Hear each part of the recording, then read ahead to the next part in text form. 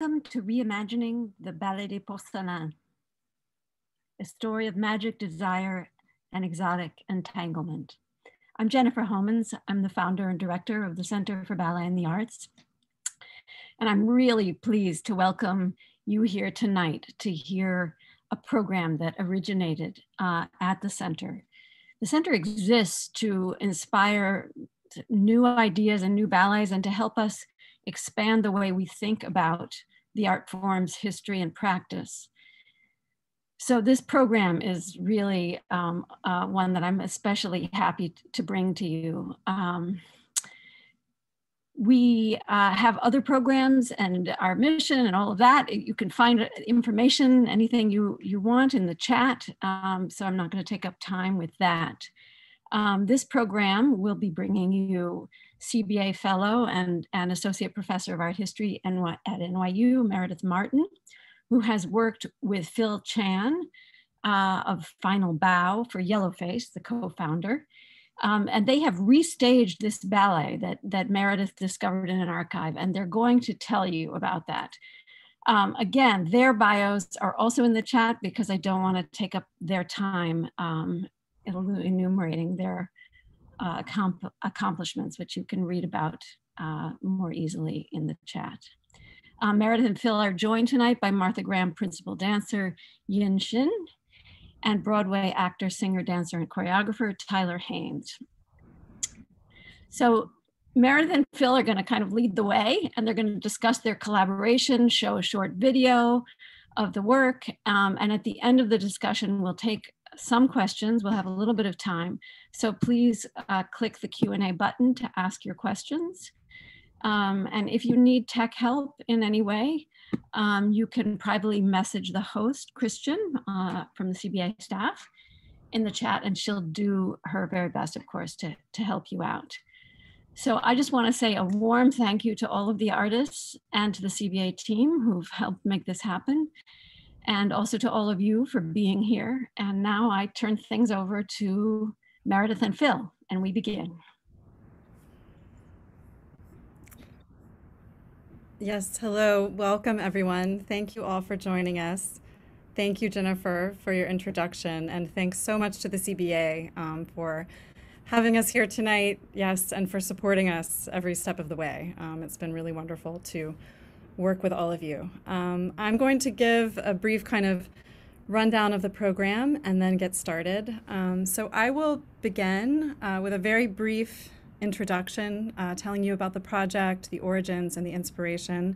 And then I will turn things over to Phil, who will walk you through all the various stages of his creative process and his collaboration with the many artists who've been involved. We'll also hear briefly from Shen Ying and also Tyler Haynes, who've joined us tonight, who were two of our dancers. And Shen has also been serving as our assistant choreographer. And then we will open it up for questions. So I'm going to start off and share my screen.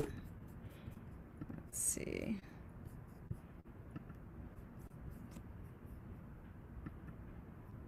So can everyone see that? Phil, can you give me a thumbs up? I can see you on, okay, great.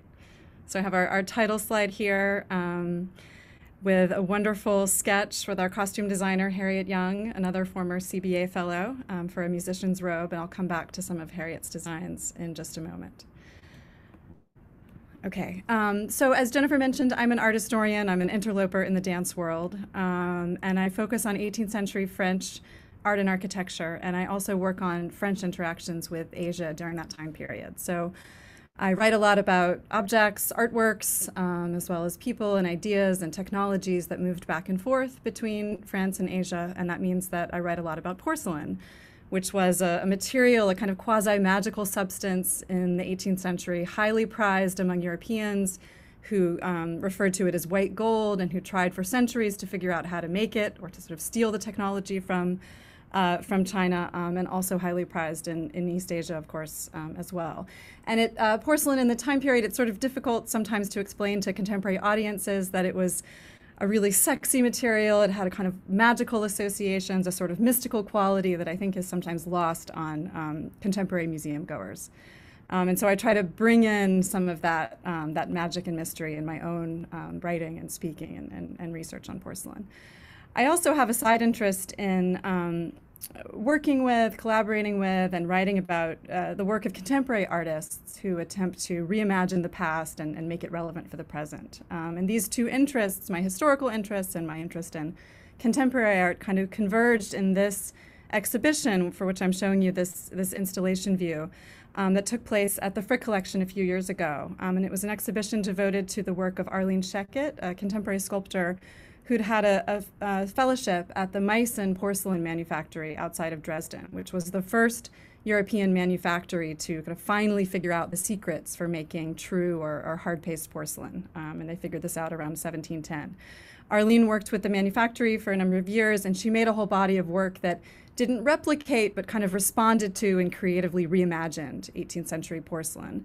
And the Frick showed her work alongside examples of actual 18th century Meissen porcelain that was in the collection of Henry Arnold. And in fact, the Arnold family and Henry Arnold's daughter-in-law, Jody Arnold, have been also big supporters of our project. Have been wonderfully enthusiastic throughout.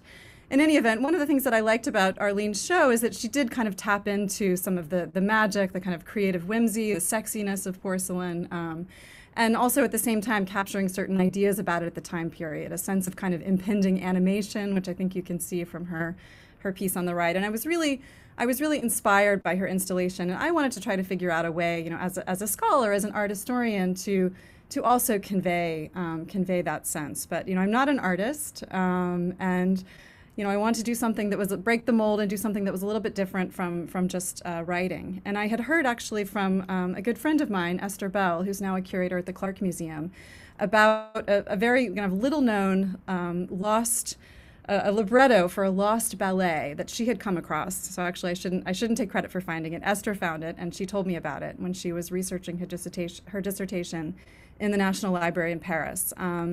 This small little 15-minute divertissement written by the Comte de Caylus, who's better known as a kind of French antiquarian and scholar, not a librettist, but a ballet with music by another not very well-known composer called Grandval, but with a beautiful kind of simple Baroque score. And the title of the piece, it's known as the Ballet des Porcelaines and also as Le Prince Podaté, or the Teapot Prince.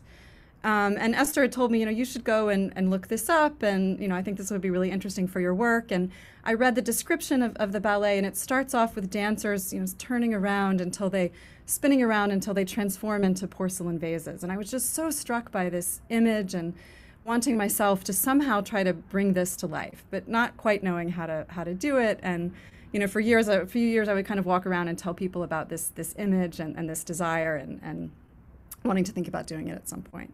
So I applied for a fellowship at the CBA, and through the CBA, I met with a whole range of different artists. Catherine Petrosi from the New York Baroque Dance Company, who was very helpful in sort of tossing around ideas with me and sharing her own expertise. Harriet Young, Sarah Foster Sproul, who was one of my co-fellows, Marina Hars, a number of different fellows who kind of helped me along the way. And then through the CBA, I also met Phil Chan.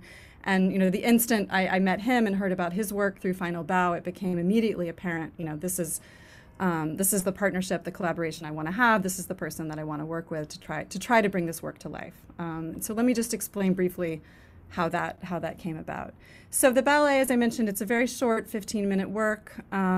It's inspired by a fairy tale from the time period. It was only performed twice at a chateau, an aristocratic chateau on the outskirts of Paris, once in 1739 and then again in 1741, and not since. And we know the 1741 performance took place outside in the gardens of the chateau with a water feature that was surrounded by porcelain vases and a kind of lit archway with a teapot in the center.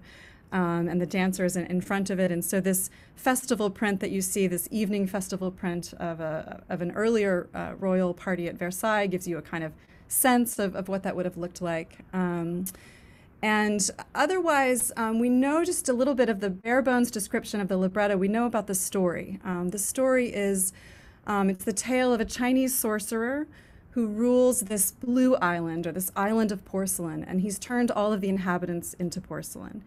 And this prince and princess have to find him. The prince gets disoriented and he's turned into a teapot. the princess has to seduce the sorcerer, steal his wand, break the spell, and bring everyone back to life. And it's this kind of standard fairy tale love story, sort of Orientalist fairy tale that was very popular at the time. But Phil and I also read it as a kind of allegory for the intense European desire to sort of know and to steal the secrets of porcelain manufacture. So that was kind of our starting point. We know a little bit about the staging. We have the score, we have this libretto, but otherwise nothing survives. No costumes, no set. We have to really kind of reimagine it, and it's a challenge, but it also gives us this real opportunity for kind of remixing and creating it, creating something new out of it. We have some visual inspirations, like this 18th century print of a porcelain worker from a whole series of images of craftspeople sort of turning into the objects, the tools of their trade.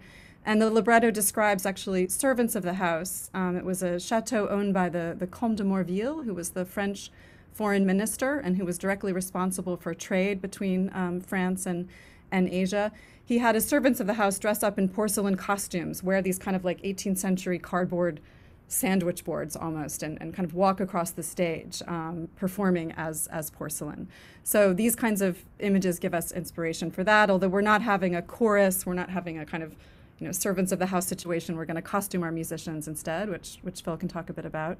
And then we have other kinds of visuals, like the family of the Comte de Morville commissioned the artist Watteau to design this cabinet chinois, so Chinese cabinet, for another one of their estates. So some other kind of images that give us inspiration.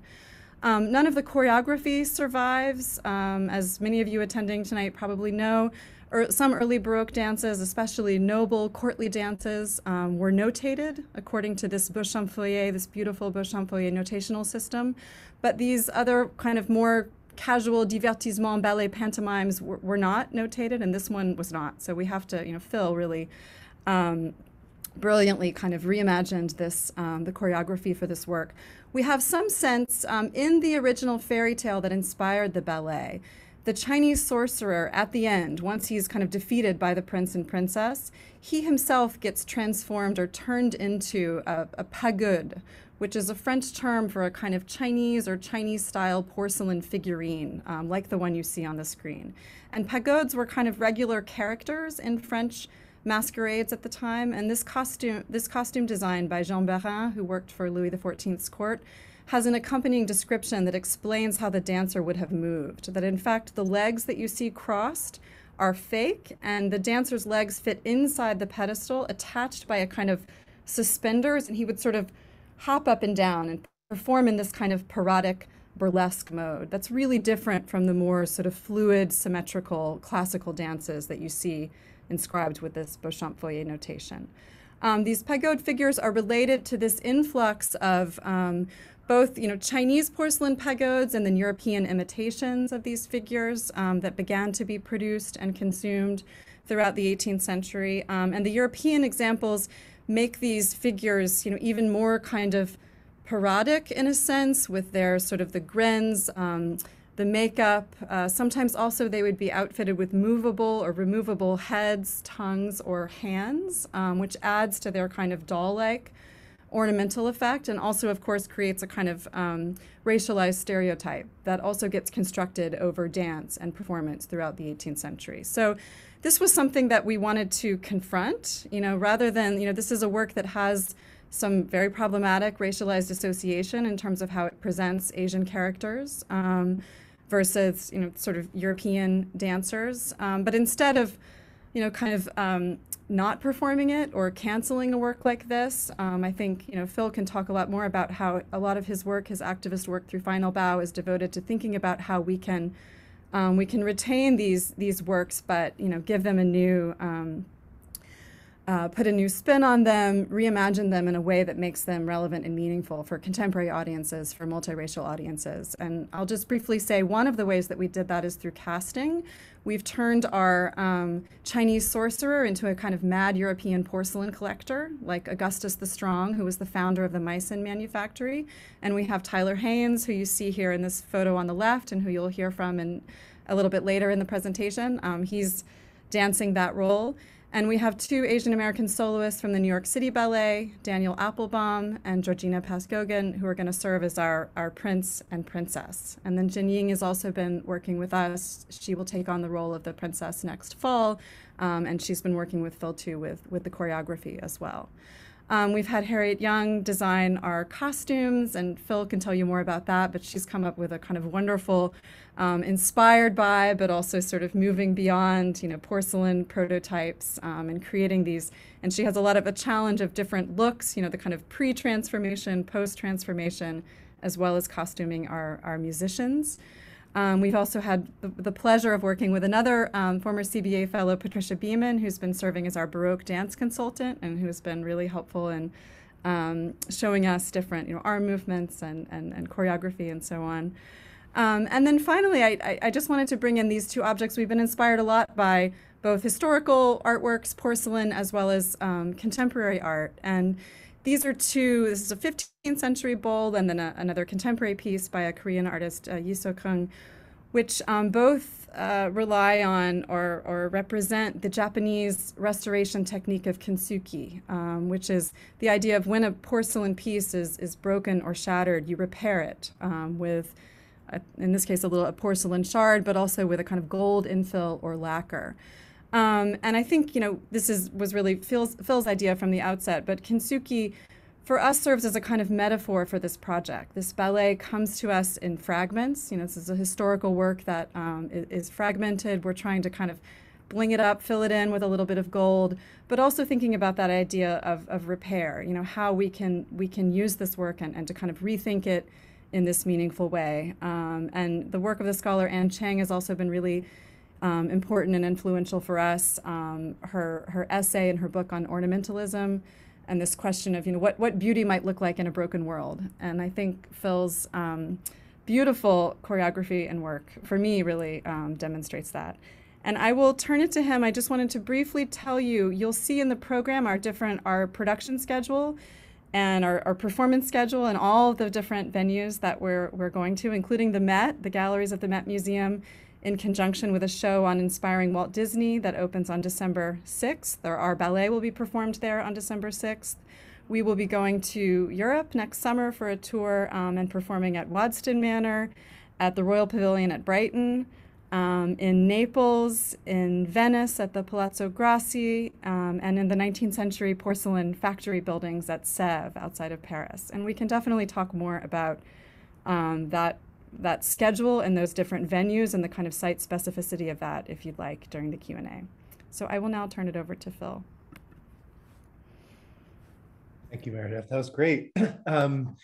Every time I talk to Meredith, I fall a little bit more in love with porcelain. She's definitely gotten me the porcelain sickness. So yeah, when Meredith approached me about this ballet, she was telling me about the plot of this fairy tale, which is basically this Chinese magician who lives on a blue island of porcelain and sort of turns people into frozen porcelain statues, any trespassers who come through. And then this prince who comes and is captured by the magician, and then a princess who's his lover, the prince's lover, comes to save him, and she seduces the magician, and she steals his magic wand and frees all the inhabitants of the island, and then turns the magician into this pagod, this bobblehead, which incidentally is, when Meredith and I were walking through the Met Museum, we're looking at them and they have detached heads and hands that are on springs. So very much sort of like a, if you think of those pagods as like Barbie dolls of the day, like people just had them around, that would have been a symbol that would have informed Chineseness in terms of performance. And so we see that in so many nutcrackers across the world today. So even some of these racial caricatures have existed through time. So being able to draw some of those historic connections in collaboration with Meredith has been really kind of an amazing experience, both for this project and for my own scholarship as well. So when Meredith approached me, really the sort of situation with our work with Final Bow, for those of you who are not familiar, my co-founder, Georgina Pascogan, who's a soloist at New York City Ballet, and I founded it 5 years ago. If you go to yellowface.org, you can see more information about it. But essentially, we have asked ballet companies to question how they portray Asians on our stages, especially in light of what is happening to Asian folks in America right now and around the world. This really has hit home in a much closer way over the last couple of years. Just seeing the uptick in anti-Asian violence, even experiencing it myself, being spat on, being assaulted just a couple weeks ago in an elevator. My father, who's an elderly Chinese man, being too scared to leave the house. And so that was all in my emotional palette when Meredith approached me about this story. And it just seemed like just questioning what would we get out of reviving this ballet? And would there be another way to reimagine this work for a contemporary audience, for a multiracial audience, in the hands of Asian folks right now? What would that actually look like? So even just for those of you who are, dance dorks like the rest of us, thinking about reconstruction versus reimagination. There's a couple different approaches when we look at historic works.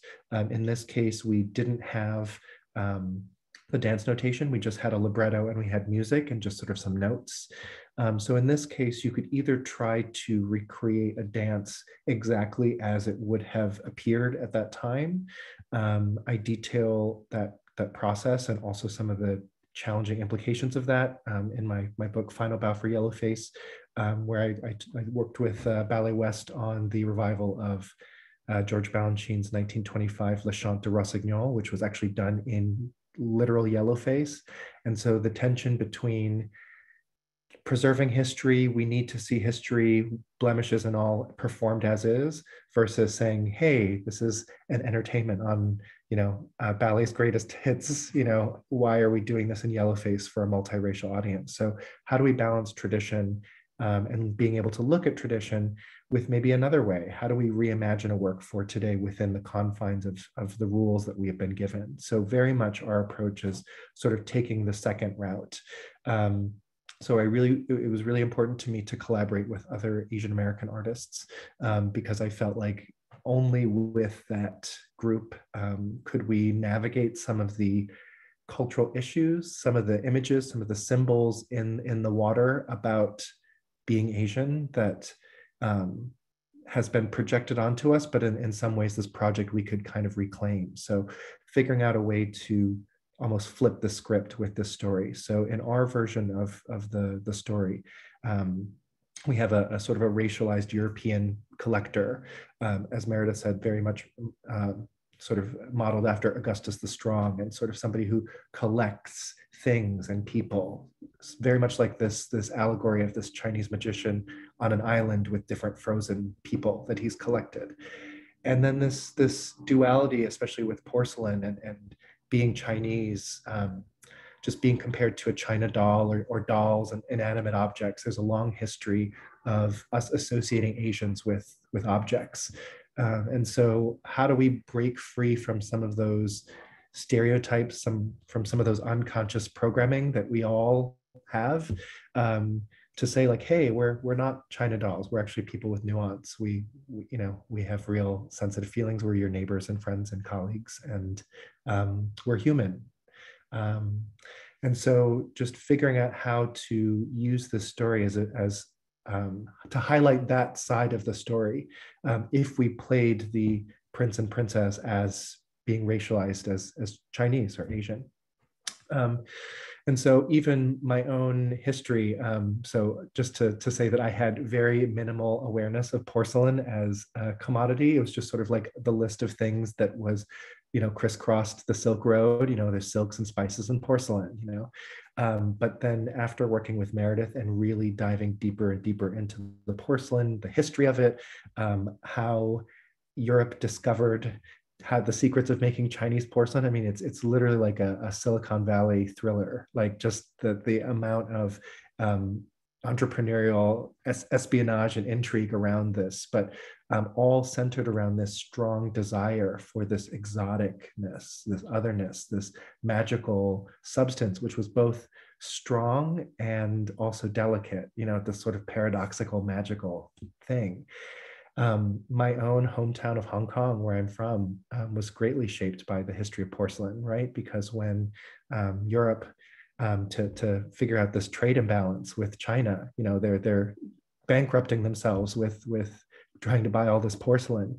The only way to get some of their own back was to flood China with opium and get them hooked on opium. So then the Opium Wars, as a result of that, they had to cede Hong Kong as a colony to the UK, which is where I'm from. So, you know, even my own personal history is deeply tied to the history of porcelain. And I had very minimal awareness of this until this project. So it's deep in my own personal history as well. But I wanted to share some of the process of how we reimagine this work. So first, just looking at costuming, I immediately knew that I had to work with Harriet Young, who does a lot of ballet costumes for New York City Ballet, for Justin Peck. She's worked with me before in costumes. So I reached out to her because actually, honestly, we were at a ballet gala and we were just talking about just the experience of being Asian in this primarily white space and the frustrations and challenges.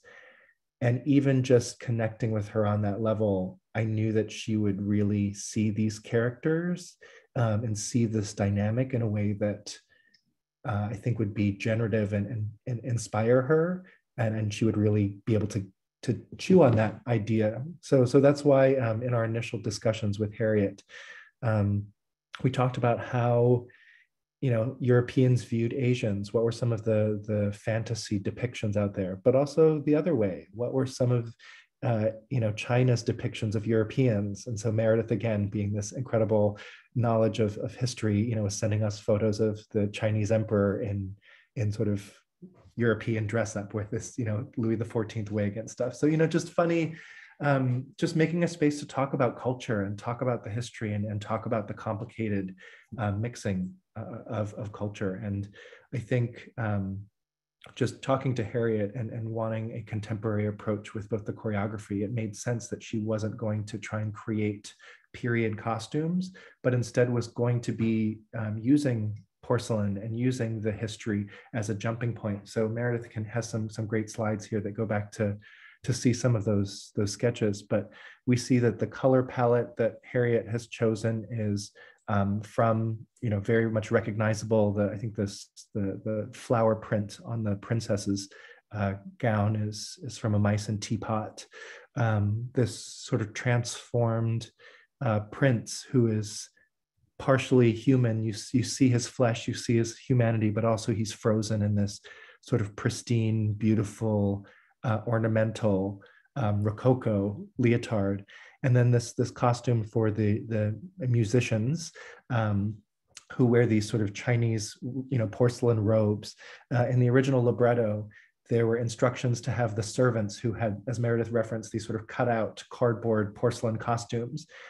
Instead of trying to create a porcelain set and try to, you know, build a grand spectacle, we just thought we would use our musicians who were often depicted in porcelain as objects anyway, as sort of this living, breathing set that could be part of the production, especially since we're performing it in a lot of different interesting venues. So it really including the musicians as part of the visual picturing of it. In terms of looking at the score, we have a fantastic music director, Dong Suk Shin, who's a harpsichordist who actually tunes all the harpsichords at the Met. And he was able to play a reduction of this score and then fill it out with later on with some violin and some other instruments. So really starting to listen to the score, looking at the libretto, seeing where we can start to tie in musically some of the storytelling. But I also knew that there were parts of the story, there were repeats to the music that felt like they were ornamental and they didn't really push the story along. And there were other parts of the fairy tale where I thought There's a lot of things that were gestural or cues that an audience at that time would have gotten in their small literary group, but that for a contemporary audience, we needed to flesh out a little bit just to make more of a story. So knew that musically we needed just a little bit of newness. So I reached out to another composer, Asian American composer friend of mine, Sugar Vendel, who I love working with her because she has a strong sort of classical, Western classical background. We were also giggling together last week about how much she loves playing Bach and stuff, you know, and how both similar this process was to playing with some of that music. But you know, she also is a new music composer. She's forward thinking. She's not afraid to you know, kind of push the boundaries. So I called her. I said, hey, Sugar, I'm looking to do this ballet. I need a little bit of music in between places. Wondering if you could make some, you know, a little bit of extra ballet score to the sound of porcelain being, you know, tapped, scraped, scratched, you know, struck, smashed. And she, you know, was like, absolutely, that sounds perfect. I can absolutely work with that, you know, so no hesitation. So that was really lovely. And you know, so we have some music clips. We're going to show you a little bit of her process of just, you know, smashing things. This was a little bit of video that she captured during her own audio capture in the studio, which was the basis of her sampling audio in order to create the score. So here's just a little video.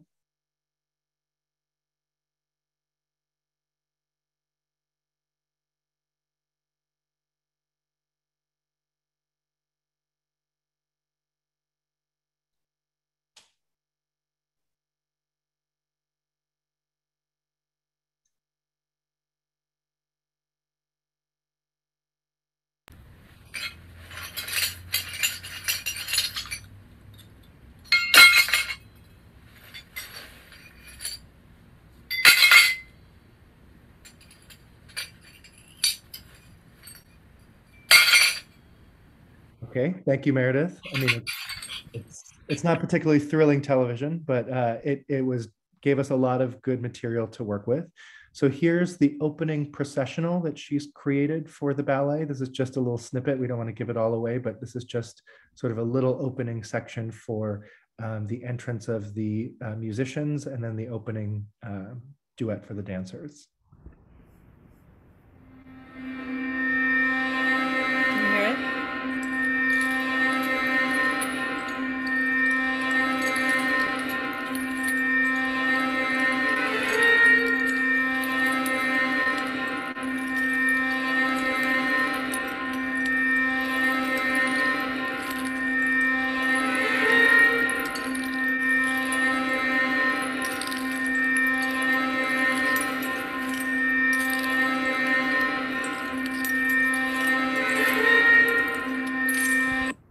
So just to give you an idea of what she's playing with, and then that will be woven into the Baroque score, which we'll also hear some of when we see some dancing.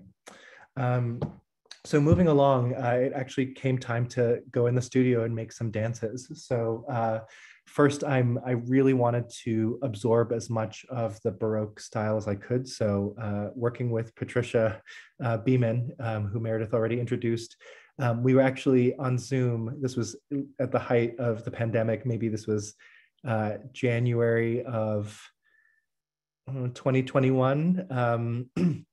And we were sort of talking over Zoom, and she was trying to demonstrate some things to me, and I was trying to do it mirrored over Zoom, and you know, we were both trying to figure it out. And she said, you know what? Are you around? Do you want to just meet me outside? It was like January, probably like, I don't know, low 30s. And we met in downtown Brooklyn, right on the waterfront where the carousel was, outdoors, socially distant. And she gave me a full Baroque dance class outside in the chill. She brought along some notes. We looked at the notation. We looked at all of the floor patterns. We looked at, she actually was starting to teach me notations, and then I was, reading it along, sort of like, really like learning a new language, but just really trying to play with the style, and again, giving me lots of books to read. Again, shout out to Catherine Tarosi, lovely, having those resources out there. And yeah, so just really wanted to use that just as a starting point, but really using that as a springboard to see what else we could say with that. One thing that I did want to capture in terms of the style was really a more inward, more restrained approach to the movement. A lot of ballet is reaching beyond, sort of reaching out to the extremities, whereas the Baroque dance is much more, as Catherine talks about, inside this bubble. So, really trying to stay inside the body, which for me as somebody with classical training, just it feels like you're trying to rev up this motor, but you have to keep it very restrained and sort of corseted and inside. So inside it feels very like hot, but you have to keep it lower, keep it calmer, keep it more, I don't know, like moving through water, thicker than water feeling. So that's kind of what I wanted to take from the style, and of course the footwork. And so wanted to share a little bit of the solo of, this is the solo that the princess comes in on, and it's a sarabande for a female dancer. And I wanted to incorporate my own Chinese heritage using a fan. I thought that was a good symbol of femininity and an object that the magician could later possess. But also there was both a strong history in Baroque dance of fan, using the fan, but also in Chinese dance. So there's a little bit of Chinese dance, upper body, a little bit of Baroque footwork, timing, musicality. So it's a hybrid of a little bit of both. But it's, in this scene, the princess is coming from a distance. She's still in her wedding dress. Her lover was stolen from her, and she's searching the world to find the man she loves. So here's the solo for the princess.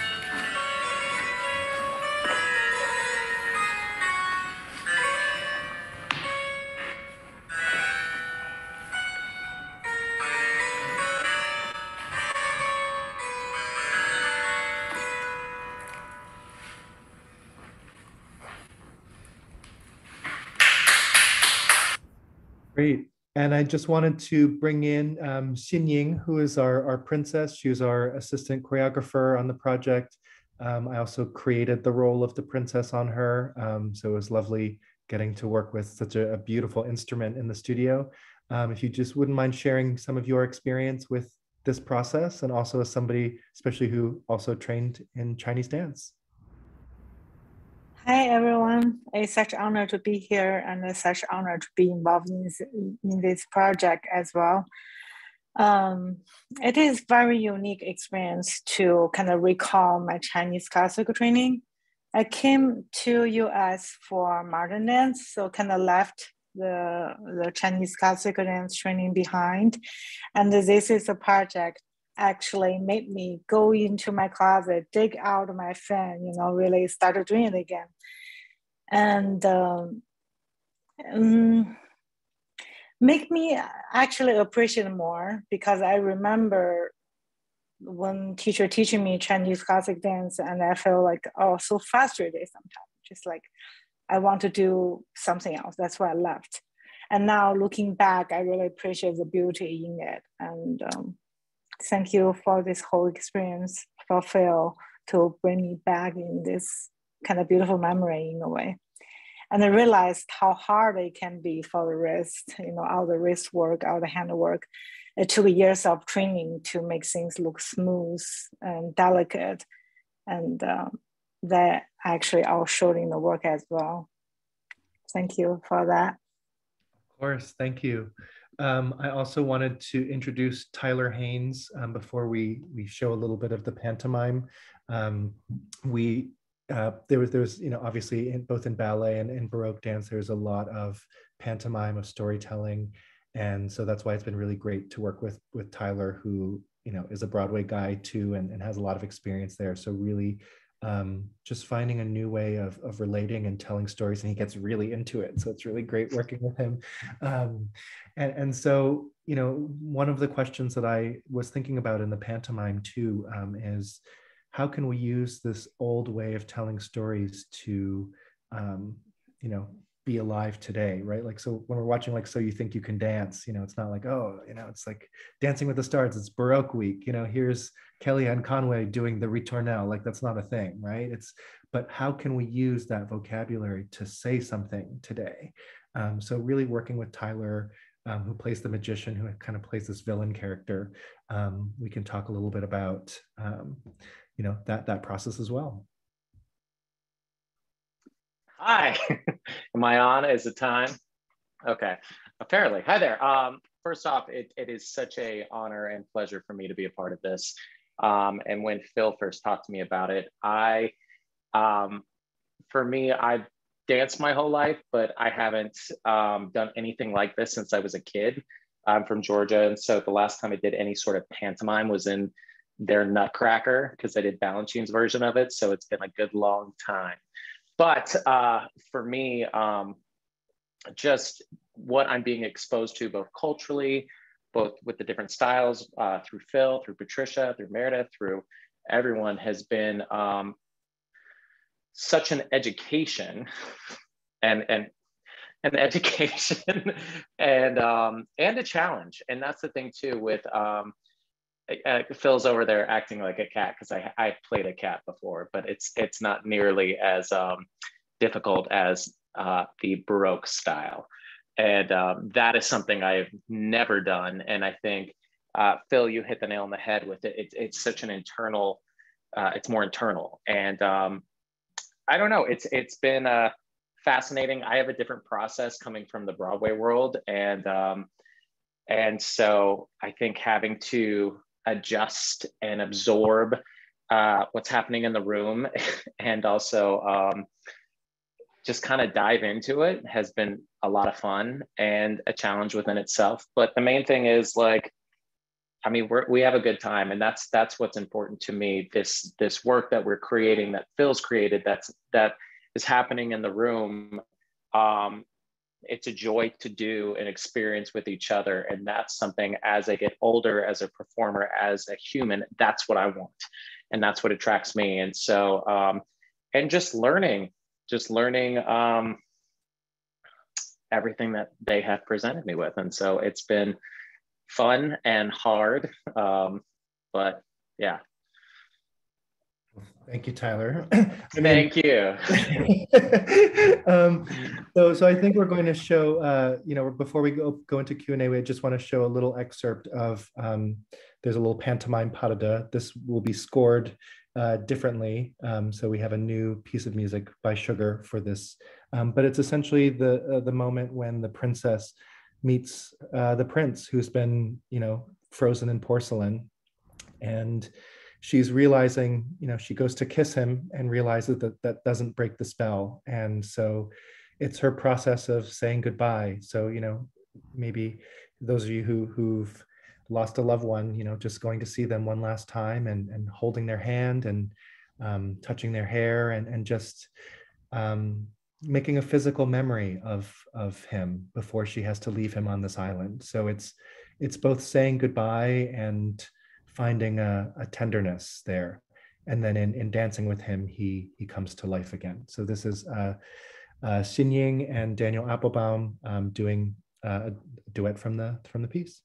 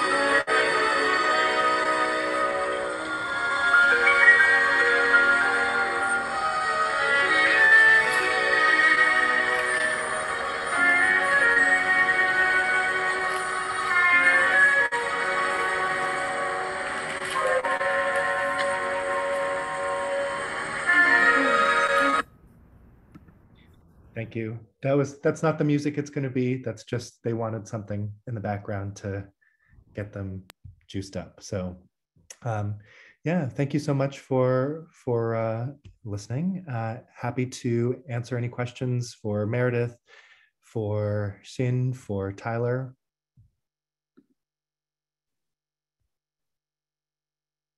Hello, I'm Andrea Salvatore, and I'm the Associate Director here at the Center for Ballet and the Arts. And I get to ask the questions. So if you have some questions, please add those to the Q&A. If we don't get to your question during our live event, we will be sure to take note of it, and we will get back to you with an answer when we can. The first question is about the future of the piece. You mentioned that you will be performing this at the Met. So if you could give us some information about that performance and the world tour that is coming after that production. So thank you. I'll speak briefly about our performance schedule, and then Phil, I don't know if you want to talk a bit about Afterlife. We are performing in the Petrie Court, in the galleries of the Met. It's going to be a kind of VIP event for an exhibition they're doing called Inspiring Walt Disney, which is about the influence of 18th century decorative arts on early Disney animation and set design. And the Met curator Wolf Burchard, who's also a good friend, who's also been a big enthusiastic supporter of this project, has curated that exhibition. And so he was instrumental in getting us there to perform as their kind of opening night divertissement entertainment. But we're also going to have a public performance of the ballet in the galleries of the Met at noon on that day, which is Monday, December 6th. So mark your calendars, noon, Monday, December 6th. You only have to have museum, a ticket to the Met to be able to attend the performance. And then afterwards, we're going to a number of different venues in the U.S. and Europe, to University of Chicago, and Judith Zeitlin is a wonderful professor and scholar of East Asian literature and performance, a specialist in Chinese opera, and who may be in the crowd tonight, but has also been really key in bringing it there. At Princeton University, Simon Morrison, Wendy Heller on the music department have also been big supporters. And then we go to Europe. So Waddesdon Royal Pavilion at Brighton, where we'll be performing in the Chinoiserie music room. So that'll be kind of wild. The Capodimonte at Naples, where we're probably going to perform outside in the Bosco. And they have also been huge key supporters from the beginning. In Venice during the Biennale, but at the Palazzo Grassi, and then at Sèvres outside of Paris. And Charlotte Vignon, who's the director there, has been helpful. And then after, Phil, do you want to take that? Yeah, so we're talking right now to a company that is interested in taking the ballet on after our summer tour. It's in a community that has a large Asian population, and they're interested in using this work as a way to reach students with dance. So using this since it's built in a way that's modular so that we can perform it in all these venues. So sometimes it's proscenium, sometimes it's audience on 2 sides, sometimes it's audience on 3 sides, sometimes it's audience in the round, sometimes it's in a garden. So I really made it so that it can be shift directionally and move around a lot. So which can also work in school gyms and as a way to be a flexible work. So just finding a way to have this work have a future beyond just this particular run. And also we're talking about making a short art film of it so it can live on for future porcelain related exhibitions, which there are quite a few planned in the coming years. I'm joining this whole new world of porcelain, underground porcelain fanatics. Thanks, Meredith. You're welcome. The tour is also listed in the program that is in the chat. So if you would like to know more about where this work is going, there's a list of tour dates in that document. So now onto a question about the work. Are there animal characters in your recreation of the ballet? One of our attendees wants to... There are no animal recreations in the ballet. However, Meredith has a lot of stories about porcelain animals, the racialization of animals, including monkeys and elephants and mostly Chinese monkeys. We talked a lot about Chinese monkeys, Meredith and I, but there are no animals. No animals were harmed in the production of this ballet, and no animals are present in the ballet either. No, in case that stoked a lot of curiosity, that one of the alternate French terms for these pagode figures is a magot, and that's also a word for a monkey, actually, specifically a Barbary Coast North African monkey. And there's a whole phenomenon of singerie, these kind of monkey rooms or monkey cabinets that were very popular in France in the 18th century, and they often incorporate chinoiserie decor. So no monkeys in this production, but we're also talking, some of you may have noticed affinities between the themes of this ballet and Beauty and the Beast, and also may have wondered, one of the reasons why it's so appealing to the Met and to be connected to this Inspiring Walt Disney show is the dancing teacups of Beauty and the Beast. And in fact, the the woman who originally wrote that fairy tale, Madame Villeneuve, was an associate of this circle, this amateur theater group that put on the Ballet de Porcelain. And it was first published in 1740, so 1 year after the first performance of the Ballet de Porcelain. And they were definitely interconnected. And Phil and I are talking about the possibility of, wanting to do something with Beauty and the Beast. So there will be some animals in that production if it moves forward. And was the original ballet ever performed? I think you spoke about this at the beginning of your talk, Meredith, but is there an original production? Yes, twice. But it was an amateur. It was what was called in France at the time a théâtre de société. So not professional performers, although they seem to have worked with a choreographer from the Paris Opéra. But it was performed at this aristocratic chateau, kind of a country house outside the city, at least once in the gardens, but really only twice. It did have a really interesting afterlife. Petipa seems to have known about it, and it inspired an intermezzo that he choreographed for Tchaikovsky's Queen of Spades. So it kind of, and there's the Beauty and the Beast connection. It crops up in a lot of different later productions featuring animated or dancing porcelain. But it's been almost 250 years since it has been performed. And no one really talked about it or knew much about it at the time. So it's really exciting to resurrect this lost work. There are lots of questions about details for the tour, so expect to see lots of people at these events. The next question asks, can you talk about the performance in Naples? I think it would be fascinating to see there in relation to the chinoiserie porcelain rooms in Naples. Yes, in fact, I mentioned they were an early supporter of the project, and it was partly because I had planned with Sarah Kozlowski, who directs a scholarly center there, supported by the Edith O'Donnell Institute for Art History. We were going to do a 2-day symposium there on porcelain rooms in a global context. And that's because it's this kind of early modern phenomenon of rooms decorated with hundreds of pieces of porcelain, either Asian blue and white porcelain or sometimes European porcelain. And Capodimonte has one of the most exquisite surviving examples of these rooms that's made entirely with 3,000 interlocking pieces of Capodimonte porcelain. And it's currently being restored. And so the kind of debut of its restoration is also going to take place at the same time as the performances of the Ballet de Porcelain there. And then they're also reinstalling their porcelain collection. They have thousands of pieces of porcelain in storage that are going to be, everything's been delayed a bit because of COVID. So I don't know if the timing is going to exactly overlap, but people who come to Naples might be able to also get a nice behind the scenes tour of the Salutino and to attend our symposium. There's a lot of related scholarly events for people who want to kind of nerd out on the porcelain piece of it.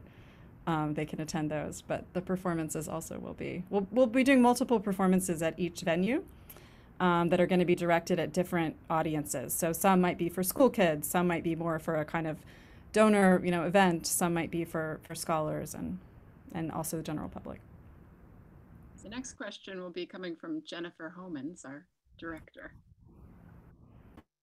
First of all, I just want to thank you guys. This was fantastic. And I just, some of the things you were talking about, I was wondering about the connection between these porcelain figures and, ideas of marble statuary, and then later on the mechanical doll, and these figures that are, and some of the things you were talking about, Phil, as well as Meredith, about the nature of this material and the ways in which it relates to the kind of dance that you created, which is so beautiful and evocative, but also, the muteness of dance and the muteness of these characters and the pantomime. I don't know, these are all just themes, the sort of the voiceless person and the voiceless, but central and human, fragile. It just made me think of a lot of things that go around it. I wondered if you could just speak to that a little bit, either one of you or both of you. Yeah, I think part of that is like where this work is happening, right? It's happening in museums, it's happening amongst statues, but also it's happening where you know, it might be on hard floors, so it's not like there's a lot of big jumping and, you know, big stuff. Sorry, Tyler, I know there's a little jumping for you, you know, because the pagod has to have his little legs, you know, but now you get it. So you know, but this idea of being able to perform this fantasy where we are not dancers, we suddenly are these living porcelain dolls. That's actually like a character that we put on, and there's a playfulness in the score. There's a sort of a prelude where the two dancers come out as sort of contemporary people, and they're someone called it a little Squid Games, but they have these tracksuits that have these Meissen tracksuits. And it's sort of like we're saying like, hey, we're the players, we're about to put on this show for you. And then because transformation is part of it, Harriet has made this magical transformation, so and then they become these characters. And so there is this this element that we are inviting people to look at us, and we are going to play dolls for you. And we're going to reenact this doll fantasy for you, our audience tonight. So there's a little bit of that in the original that we're keeping and we're trying to bring forward. In the original also, just in terms of the tension between the past and the present, they closed with this big dance number, and everyone sort of would have known the words. And so it was sort of like, and they would turn into a dance party. So it'd be sort of like if suddenly we just put on like, you know, like a Madonna song and like all, you know, David Bowie's China Girl, and our started like dancing around together. Like that was the intended impact of the work at that time. And so obviously if we played the song that they would have danced around to, our audience wouldn't dance that way. So questioning, okay, so how do we make this for an audience today? That tension was also present in these spaces. I don't know if that answered the question. Anything to add, Meredith? No, that was perfect.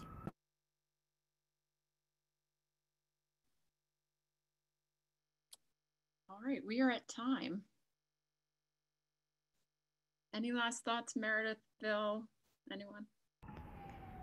No, I just wanted to thank everyone for being here. And I see there's a lot of further questions and discussion in the chat about various decisions that we've made with regards to sort of deconstructing these stereotypes. And this is something that we're going to continue to be having conversations, and dialogue along the way throughout the different performances. So join us on the wild porcelain tour.